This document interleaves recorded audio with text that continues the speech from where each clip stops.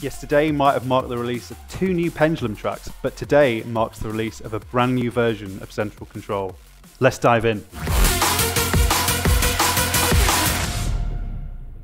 Since we last spoke almost 2 months ago, a lot's been going on behind the scenes. Not only have we been using Central Control on our own shows, but you've been using it a lot too. Here's a few pictures of it in action. Anyway, let's take a look at what's new in version 1.3. The demand to support PI Engineering's excellent range of X keys control surfaces has been massive, and in 1.3 we support a wide variety of models. This means you can use X keys with a whole new range of devices that you never could before, including this one. NewTek 3Play is probably the most widely used instant replay server on the market today, and integrating it into Central Control was a no-brainer. This will allow users to use a wide variety of controllers, such as the X keys we've just seen, or something like this, the Akai APC Mini. Can we get a replay of that? Let's talk about compact digital audio mixers.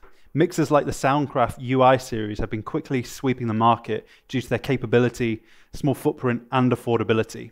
However, the one thing they've always lacked is the tactile response that real faders and buttons gives you. Well, no more. With Central Control 1.3, you can map buttons and faders to commonly used functions such as channel level, mute, or solo. The list goes on. This also takes full advantage of our control layering. We're counting down the days until we can add support for more of these kind of devices. On the subject of countdowns, Iris Down's countdown timer is a great solution for countdown clocks and timers to show your on-air talent. We've added support for it in this version so you can control it from all your favorite devices.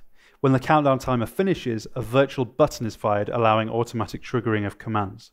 Now, they say time stops for no man, but now it does. Here's one a few of you asked for. Since the start, we've been able to stack multiple commands to a single button, which would all be executed instantaneously. Now we're able to insert time delays between commands, allowing for sophisticated timing in command stacks. For total flexibility, we've also added the ability to easily reorder commands in the stack. The generic MIDI device has also had an update, allowing you to send MIDI notes and control changes to any MIDI port on the system.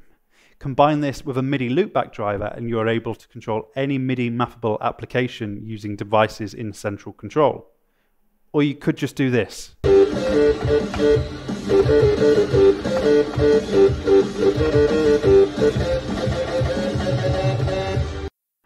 That'll be it for this video. For a full list of changes, check the Central Control blog.